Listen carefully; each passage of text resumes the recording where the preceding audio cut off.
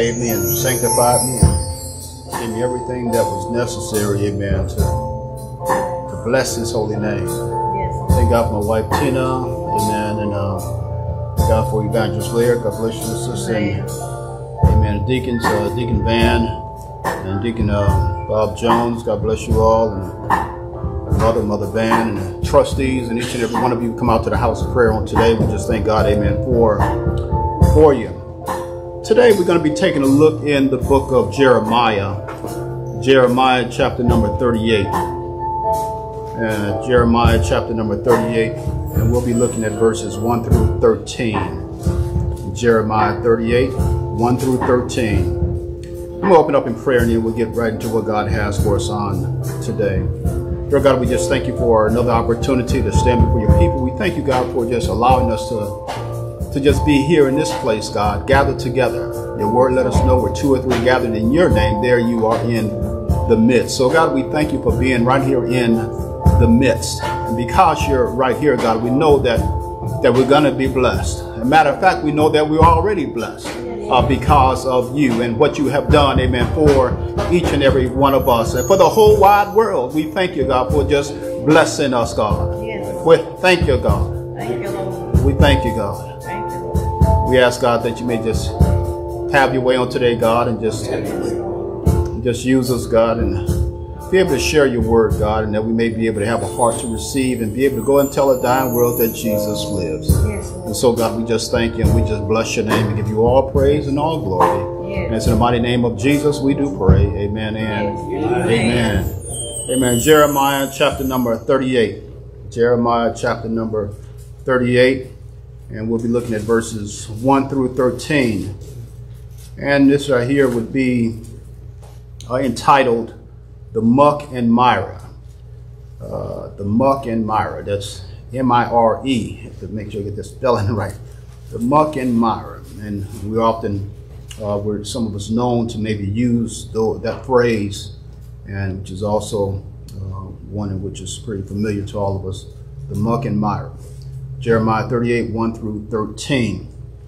This is Jeremiah, and this Jeremiah here was written by Jeremiah. The majority of this book was written by Jeremiah himself. And in some of our Bibles, if you happen to have, still have Bibles these days, we have our applications, our apps now, but in the front of some of our Bibles, we have an introduction, we have a description of the book in which you're about to study and go into and read on your own. But here I'm going to look in Jeremiah here in the beginning. I just want to give us a refresher of who Jeremiah is and the purpose and the setting here. And he talks about Jeremiah as the author. He says Jeremiah doubtless was the chief author of the book that bears his name. Its final edition was probably brought together shortly after his death by his scribe, Baruch. Jeremiah was the son of Hilkiah, a priest in the line of Abiathar, who lived in Anathoth. Because he was raised in the Levitical tribe, Jeremiah learned a high regard for the law of the Lord and the importance of the temple and priesthood. Jeremiah prophesied during the reigns of Judah's last kings. His prophetic ministry stretched from the days of Josiah. We remember Josiah. And he was a good king until Jerusalem's fall in the reign of Zedekiah. On down a little bit more, this prophet was a deeply spiritual man. He was wholly dedicated to God, so that despite a shy and retiring nature, his fervent love for God and his people never waned. Jeremiah became an object lesson of a man whose commitment to God enabled him, by God's grace, to overcome his natural timidity and live courageously in the face of severe opposition and tragic circumstances.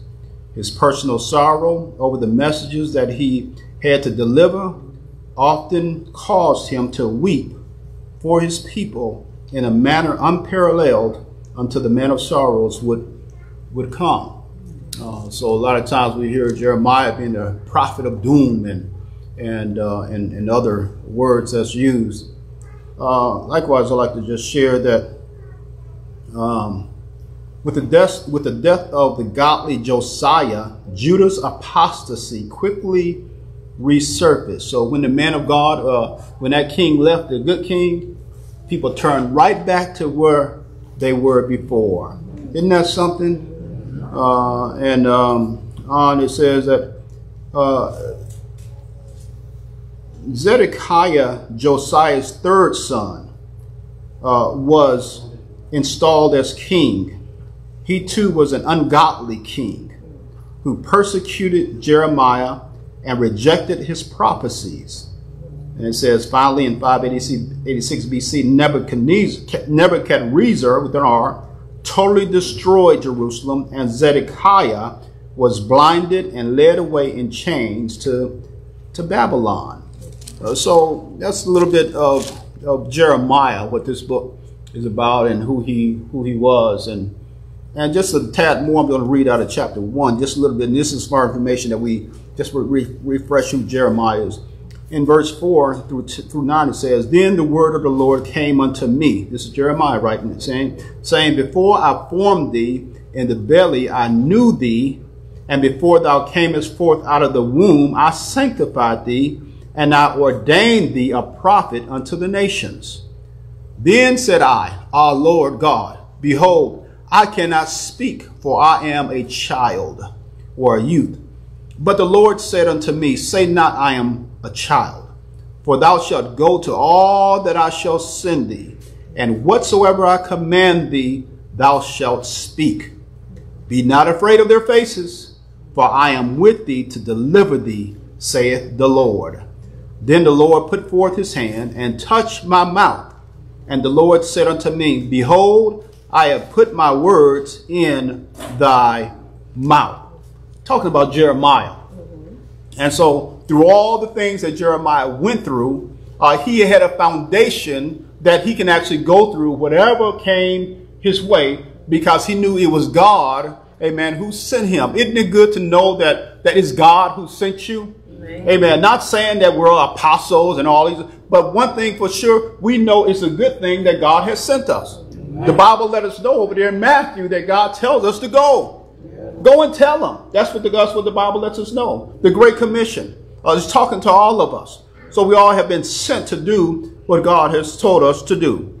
And right here in Jeremiah chapter number 38, Jeremiah comes in here in verse number 1. It says, Then Shephatiah, the son of Mattan, and Gedaliah, the son of Pashur, and Jukal, the son of Shelemiah, and Pashur, the son of Malchiah, heard the words that Jeremiah had spoken unto all the people. And this is what Jeremiah told all the people. In verse 2 it says, Thus saith the Lord. It is something whenever the man of God or woman of God came and told the people something, and that God had told them to tell them, first of all, they would preface it with, Thus saith the Lord.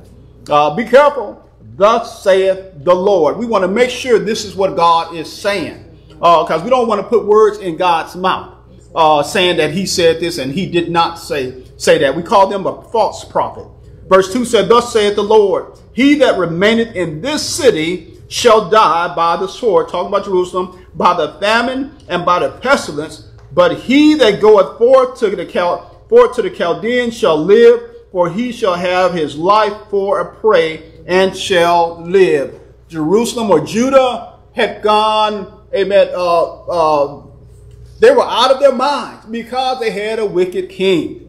And that's what happened because of the kingship, the people followed. And so now is the time for God to get that place right and his people right, because he has a mission for his people. Verse 3 says, Thus saith the Lord, This city shall surely be given into the hand of the king of the Babylon's army, which shall take it. Therefore, the princes shall say unto the king, We beseech thee, let this man be put to death. Talking about Jeremiah, because Jeremiah told them they need to just simply surrender. They need to give up. This is what's going to happen to this land.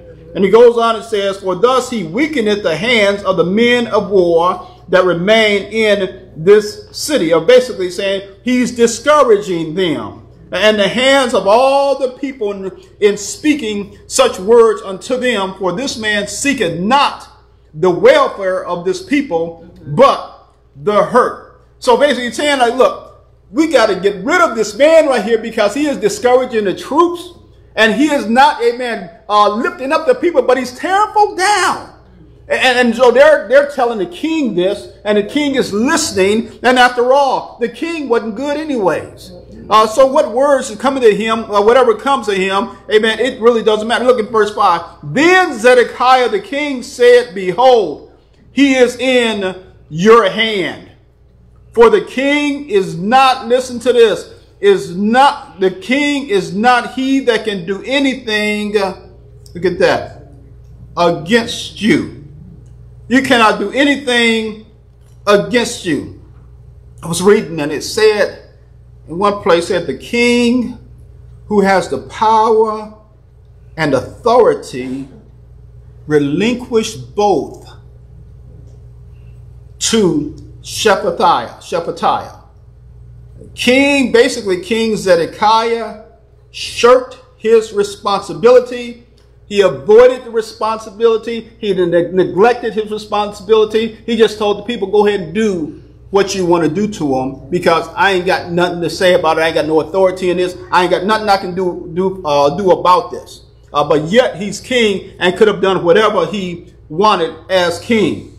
Verse 6, then took they Jeremiah. Listen, look at what happened.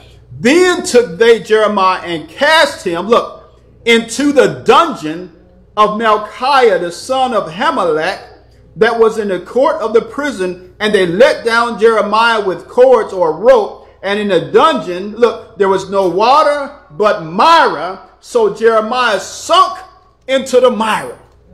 So if we can imagine what this mire is, and I know that we often say the muck and mire and the mire and the clay and everything, but I really had to look it up, actually. Muck is slimy mud or debris, and mire is deep, soft mud or moist and spongy earth. Have you ever just walked somewhere where it just rained and rained and rained, or water would just sat there, and you put your foot in it thinking it's probably somewhat solid, or if it's muddy, it's only maybe look half an inch maybe, and you stepped in and your foot sunk all the way down. You see, that's that mire just sunk down, and the other foot probably went down too. And when you get in there, it just suctions you. And when it just suctions you down, you can't pull your foot out for the world of it. All your strength, you try to get out of it. And that's what's happening right here. They put Jeremiah inside this cistern, or inside this hole, and there was nothing in there, no water, but that mire down there. And he was down there, and the only way, and the only thing he could do is basically look up, because it was just like that. And then they left him there. They didn't just kill him. They didn't put a sword in him, but they put him in a dungeon, amen, so he can suffer. And now that's how they kill him, killing him softly. Yes, with the soft mud down there, long term. So what it is that put them down there in that muck and mire, and also when we translate that muck and mire being stuck in things like that, it kind of translates to something troublesome, or something that we cannot, or a situation we cannot get ourselves out of. We're just stuck in it, it seems like. Have you ever been in the muck and mire? You know how we say God has pulled us out of the muck and mire? You know, and that's what's happening right here. Jeremiah is stuck right in there. There's nothing that he can do. He can't do like that prisoner back in Pennsylvania, I think it was. He did the Spider-Man walk out of the prison. You know, he put his foot on one wall and hands on the other and got to crawling up. It wasn't happening right here. It was just enough where Jeremiah was down there and nothing he could do. Now that's torture. That's torture. So yes, he just sunk. That said right there in verse number 6 at the very end. So Jeremiah sunk in the mire, meaning he went down into it, sunk in it. His weight went straight down into it. Now when Abed-Melech. Look at that right there. Now when Abed-Melech. Now we need to learn, amen, names like that. I mean, now I know we got names that we came up with, but this is one of the real names from Ethiopia. Look. Y'all see that? Abed-Melech. He was what? Ethiopian. The Ethiopian. One of the eunuchs. And for those of us who may not know what a eunuch is, a eunuch was basically a palace official. And Abed-Melech was one of those palace officials. A eunuch was a man who had been castrated. And during that time, he was basically either an official like Abed-Melech, or he was a guard. He was made a guard. And a guard was to be in a palace to guard the women's living areas or the king's harem. So the eunuchs were made for specific things. You see, the king didn't want no man around those women and stuff that really had a desire for women. You know, so therefore this man was castrated. He was put in front to guard the harem. So therefore he wasn't going to mess with the women that the king's wives or the harem of the king. So here he goes on, Abed-Melech the Ethiopian, one of the eunuchs which was in the king's house, heard that they had put Jeremiah in the dungeon. The king then sitting in the gate of Benjamin. And here's what happened, y'all. Abed-Melech, this Ethiopian, y'all, and I would like to say that Ethiopian black folk are there. Am I right about it? So this black man right here, you see, he had the ear of the king. It says right here, and Abed-Melech went forth out of the king's house and spake to the king, saying, My lord, the king, these men have done evil in all that they have done to Jeremiah, the prophet. Wait a minute. Isn't this the king that told the men to go ahead and do what they wanted? So Abed-Melech comes, and so he got the ear of the king, says, whom they have cast into the dungeon, and he is like to die for hunger. He is likely to die of hunger in the place where he is, for there is no more bread, what? In the city. That's prophecy. Jeremiah said these things would come about. And the king would not listen. The people would not listen. They said that he was discouraging discouraging the guards, discouraging the troops. He said he was just making the people feel basically hopeless. How many of you know without God we are hopeless? Amen. Amen. We got to have hope. Amen. Our hope is in Jesus Christ. Yes. So yes, he goes on and he goes down to verse number 10. Then the king commanded Abed-Melech the Ethiopian.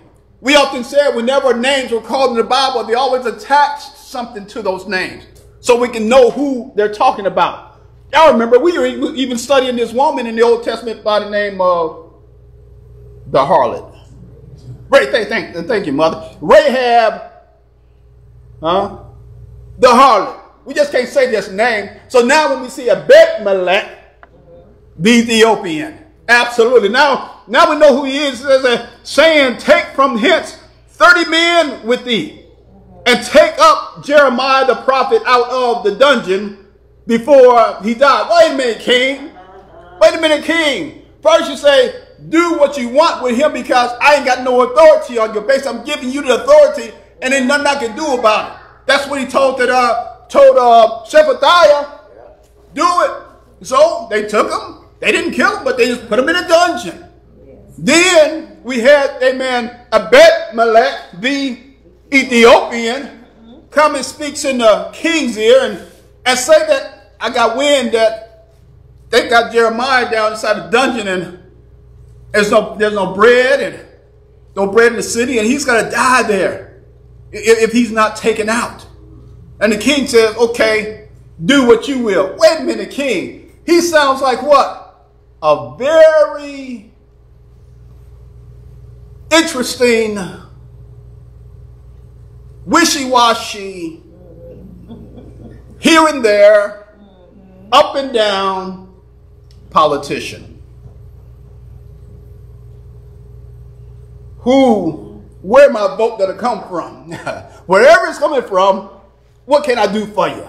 So now we see Abimelech comes and the king listens, and as the king listens, he tells him, go ahead and take 30 men, go down there and rescue him. Go down there and then get him from this dungeon before he died. So Abimelech took the men with him and went into the house of the king under the treasury and took thence old cast clouts and old rotten rags and let them down by cords or ropes into the dungeon to Jeremiah.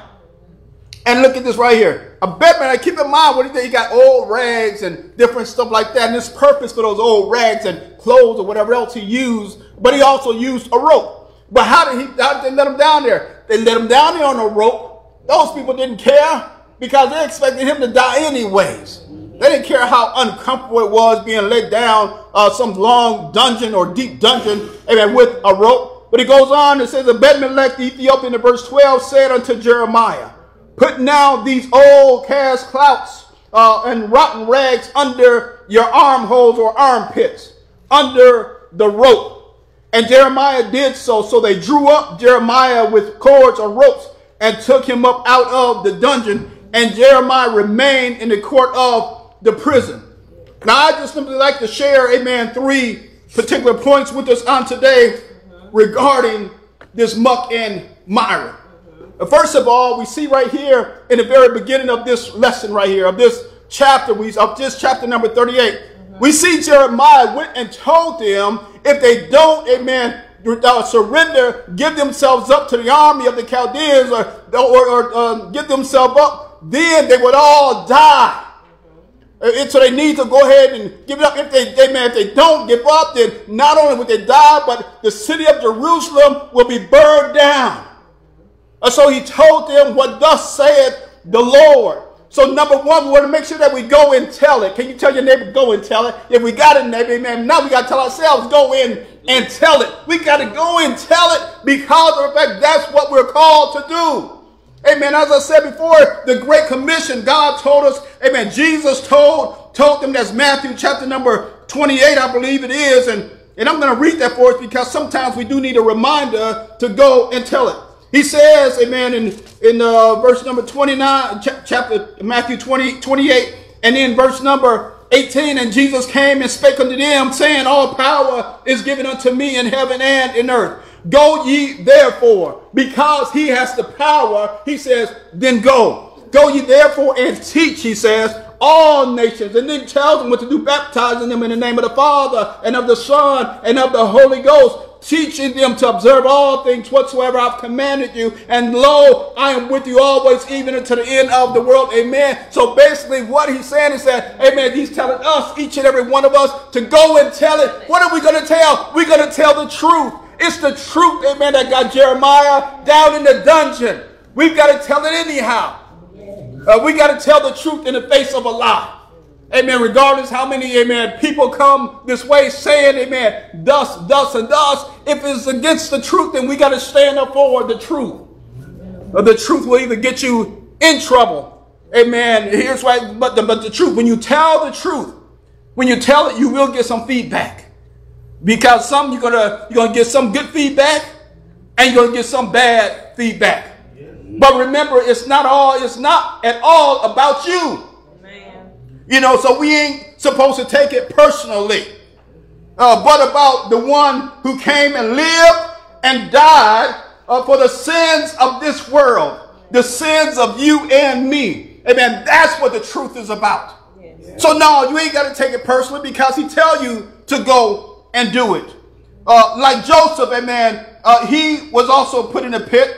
Like Jeremiah, like Jesus, amen, we too will be put in a so-called pit or that mire. Not necessarily a pit, but we would be likened one. We'll be stuck in some type of mud, seem like we can't get out, in a sense, whatever situation we find ourselves in. But God said he's always there, just like he told Jeremiah. Go ahead and tell it. Amen. He said, if you're scared, you can't call the police, but just don't look at their faces then. But still, I'm going to be there. So go and tell it anyhow. The second point I would like to leave us today is don't lose hope. They put Jeremiah in the dungeon. They put him in a hole. There was no water. There's no bread in the city. They put him in a deep dungeon. And the only thing was down there was mire. Only thing was down there was that mud, that soft mud that he sunk, the Bible says, into. You get him down there, and it seems like you just can't pull your foot up because it seems like it suctions you down. It pulls you down. Isn't that what sin do? Right when you want to do right when you want to do the right thing, amen, sin just try to pull you right back down. It seems like that gravity just constantly won't let you go. Amen. So somehow you got to break out of that thing. Jude even said, yes, pull him out of the fire. Yank him out of the fire. That's what he said over there in Jude. If we want to save somebody, just yank him out. If a child is going across the street or anybody else and they don't see that car, yank them out of the way. Don't stand there and just talk to them and try to coax them back. Yank them back. So here, when it comes to this how sin is, it tries to pull us down, and once it pulls us down, it tries to keep us down. It seems like you just can't pull your foot out of that mud that's just sucking you down. But even though we may be in some sort of pit or situation in our life, also number two, don't lose hope. Don't lose hope even though you may be right there.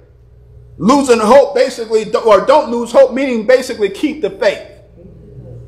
Because knowing that God never fails, when it looks like nothing is happening, and it looks like that sometimes. It looks like that sometimes. Seems like nothing is happening. Nothing at all. There seems to be no sense of urgency from anyone.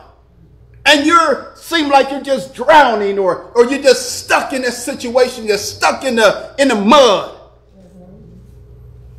But remember, God is always at work. Right now, if you are in any kind of a pit, stuck in the muck and mire, do know that God sits high and looks low. And do know that God will take care of you. Amen. Though it seems like the mud is keeping you down, suctioning you down, won't let you go, right when you think there is no way out, amen, there is always a way. Can somebody say there's a way? There's a way. There's a way. I can imagine when I was reading it and I saw how that mire and what it stood, what it meant, and how it would just pull you down. I know we ain't got to go far, but one time I was over in South Korea, it was just raining, and they called it Camp Mud Chuck.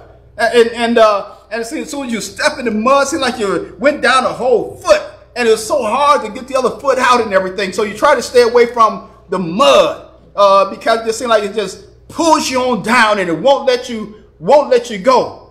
But there is a way of getting out of that situation. First of all, we don't lose hope. We can see Jeremiah inside this dungeon right here.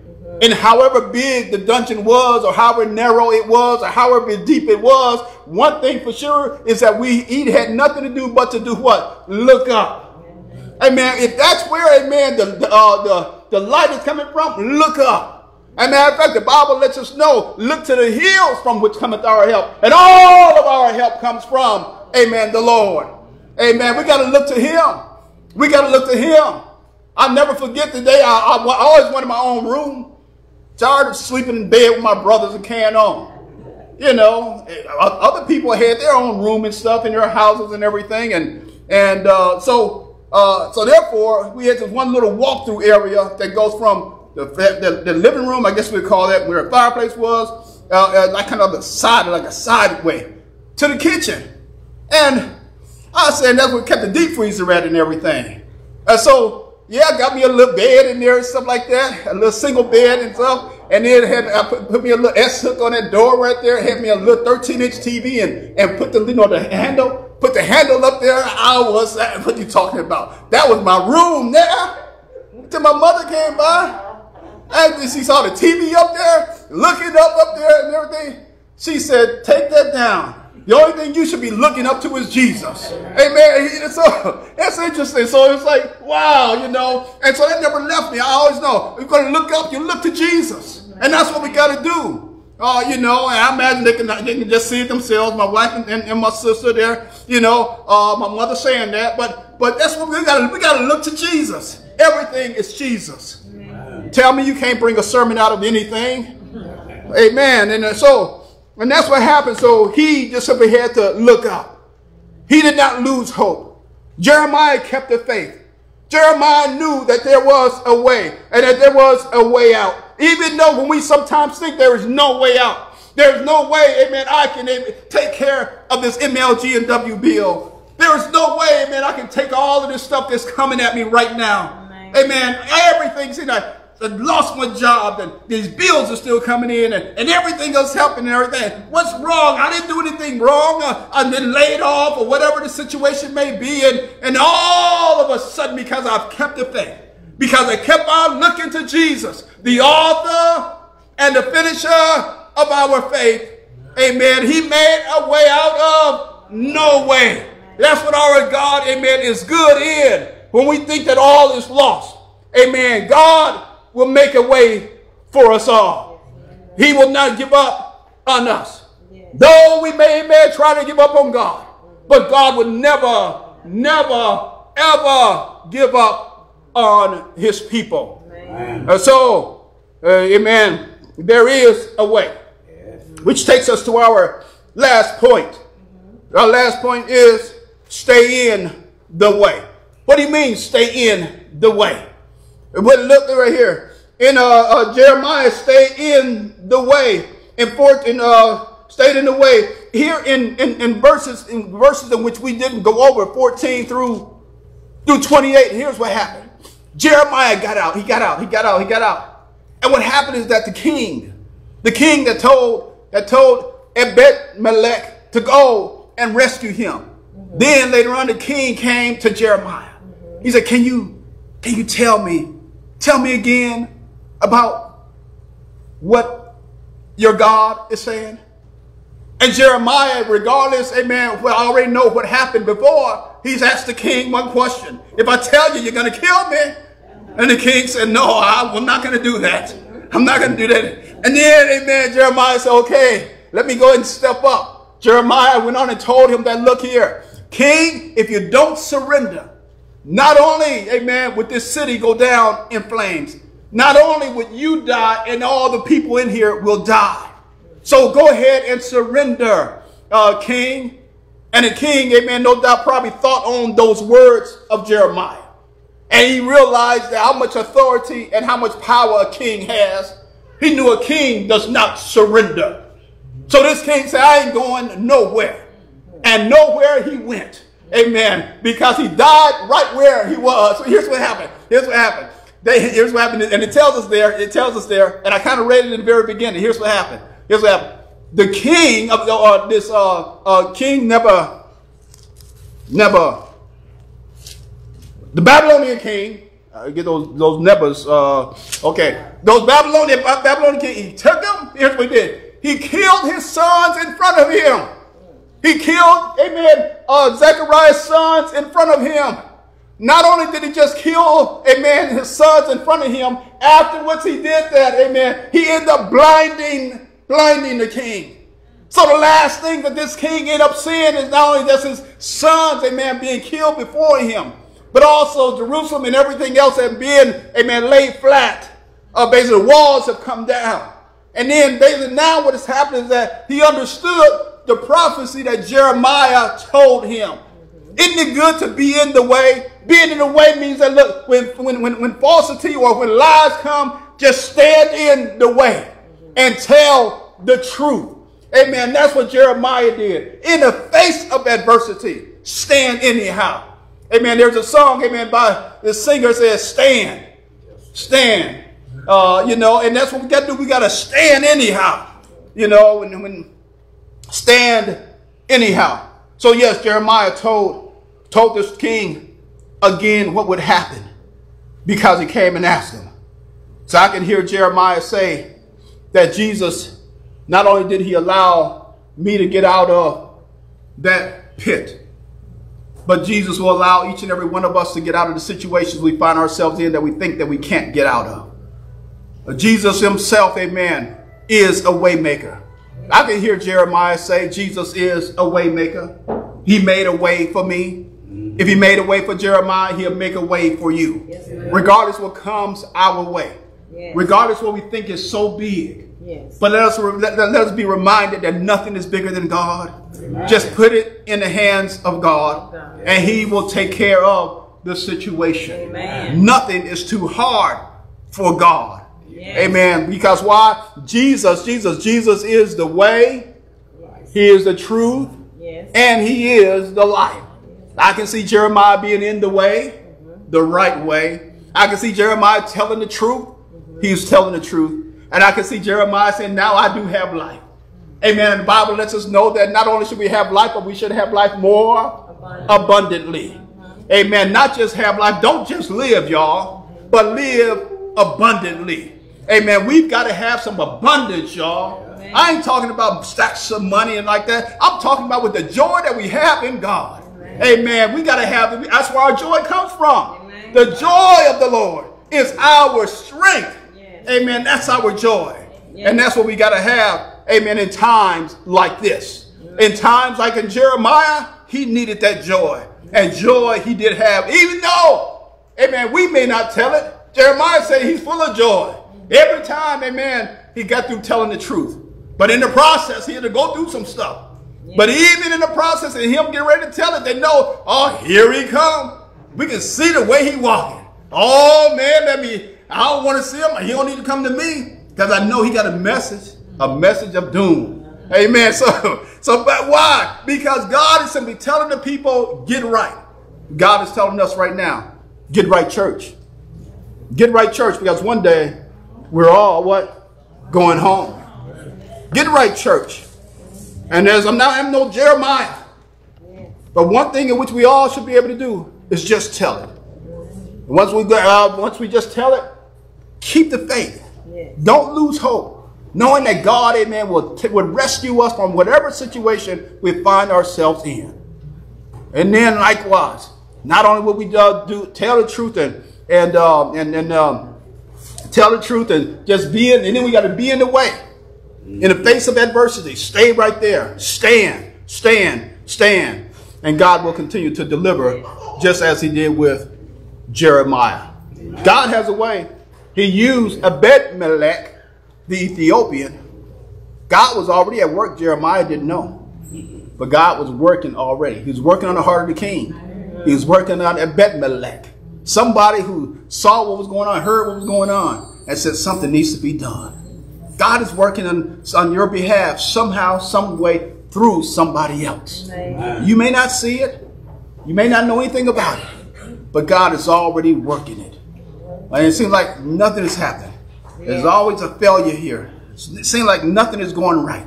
Can't do this and like that. If there's a block here, I can't go this way. And it seems like everything, I'm just stuck. And then all of a sudden, you see this, God just brings you right on out.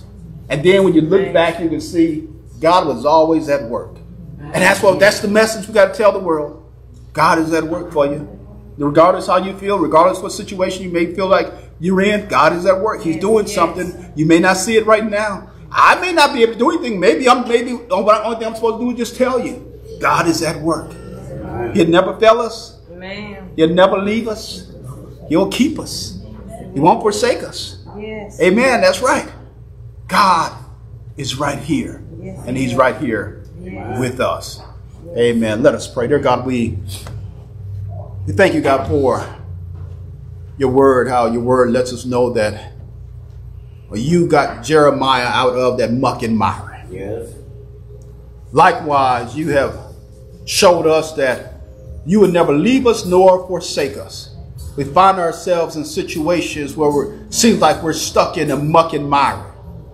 But it's you, God, who knows how to pull us out.